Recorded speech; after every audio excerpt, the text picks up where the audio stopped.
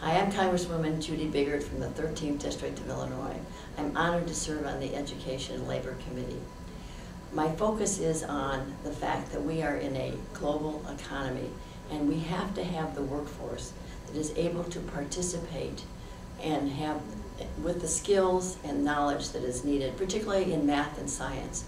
So I will continue to work on the reauthorization of No Child Left Behind to make sure that we have early childhood programs so that our young children start out ready for school.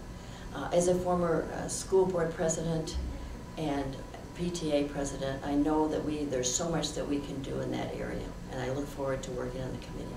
Thank you.